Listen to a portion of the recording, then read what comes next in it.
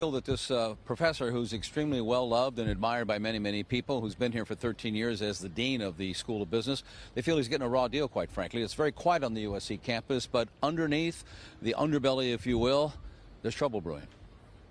Keep Ellis! Keep Ellis! In the middle of the USC campus, they wore T-shirts and carried signs to show support for a man, Jim Ellis, the dean of the Marshall School of Business, a man they feel is getting a raw deal. Does anybody know why he's being shown the door? No. Does anybody think that's fair? No. So add yet another controversy to a school that has had its share in the last 18 months. So I can't imagine what is out there, but I do know Dean Ellis, and I believe he is a man of great integrity. USC interim president Wanda Ousted announced last week that she is removing Ellis as the dean of the business school because of the, quote, lack of culture and lack of diversity at the business school. And that created a firestorm, especially with the alumni. I think the stats show that he's the most successful and impressive dean that the business school has ever had. The Marshall School's got 52% females. That's more than any other business school anywhere in the land.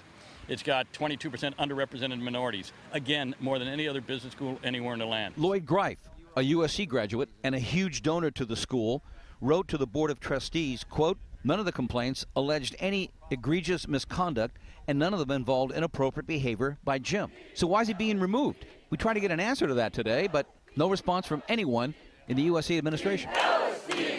In the other USC scandals, one-time medical school director Dr. Carmen Puliafito was removed because of his drug use and the fact that he partied with drug users and criminals. Then there's a scandal involving Dr. George Tyndall, and longtime president of USC Max Nikias was removed because he, quote, tried to hide the scandals. Supporters of Dean Ellis say he's done nothing like that.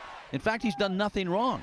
And Greif said people who donate big money to the school aren't happy. They've all, to a man or a woman, said, if this is the USC of today, I don't recognize it and I don't support it.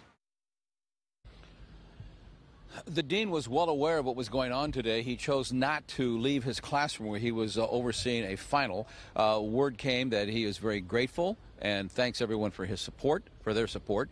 And I am told by people who were here that there is a Board of Trustees meeting next Tuesday, and, quote, they promise fireworks.